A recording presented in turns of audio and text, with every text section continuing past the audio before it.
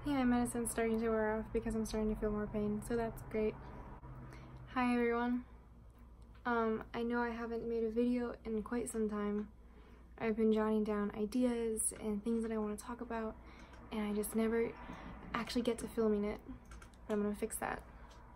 I figured I have a lot of time on my hands now.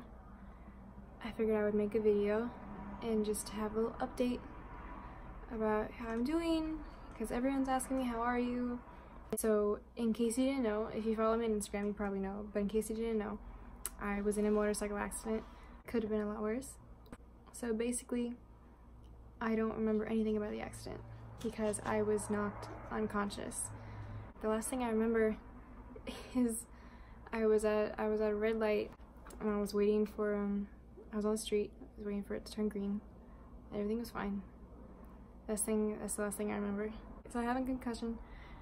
So I've been experiencing memory loss, short-term memory loss, headaches all the time, and dizziness out of nowhere, random. And I have double vision. So that's why I'm wearing an eye patch. I switch the eye patch. I switch it each eye every now and then. I think this is the worst eye. But I have double vision. They said it'll take about 2 to 3 months. And that sucks because I don't like resting. I'm someone, I like to be productive. I like to do stuff with my time. I like to get things done.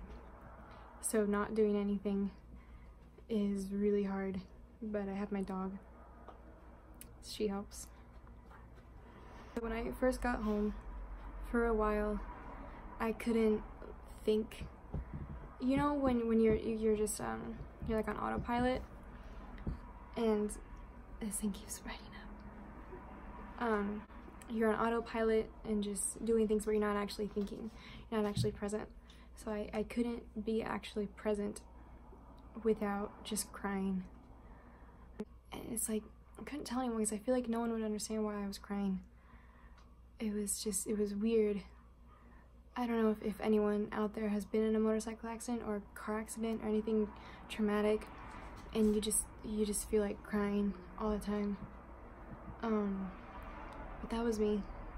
I'm getting better. I only want to cry if I talk about things, so I'm getting better.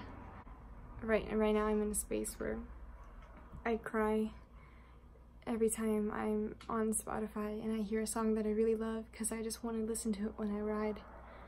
And riding was really great for me, and I was really hard to learn. I don't know, it's because I'm short or I've never driven stick, so I didn't know what the gears, I didn't know what the clutch was. And I had fallen a lot when I was learning, and so every time I got back I was very determined. And there were times that, like, my boyfriend who taught me was saying, you know, maybe this isn't for you, but it had to be. I knew it was going to be. And I finally did it, and I finally learned, and so every time that I got on that bike, I was proud of myself. And that's something that I don't have anymore, but that's why it was really special to me, because every ride I loved. Just riding the bike, knowing the motorcycle, you and the motorcycle's like you're one. And then, oof, when I got good in the canyons and I really got to lean her, that was another story. I loved riding. Loved riding. Okay, so people ask me, do you want to ride again? That's not the right question, because I, of course, want to ride again. But will I? I don't know. I love everyone around me who was so worried when I got in the accident. I don't want to put anyone through that again. I don't know. It was a special thing to me. It's really special. Anyways, guys, I'm good. You know, I have crutches, but I could be in a wheelchair, which honestly I kind of should be, because both of my legs really hurt when I walk, and the crutches hurt my lung or my rib or whatever is bruised because it really hurts right here. Anywho, could be a lot worse. So I'm really glad that I'm okay, and people came to visit me in the hospital, and every message that I get from anyone saying just wishing me well and hoping that I can have a speedy recovery, it means so much. So thank you.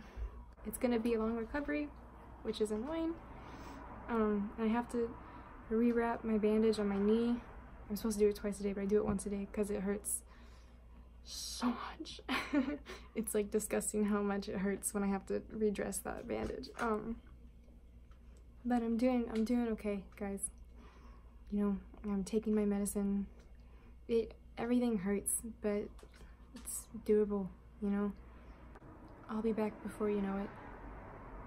Thank you to everyone who cares and who's wishing me well and making sure I'm okay.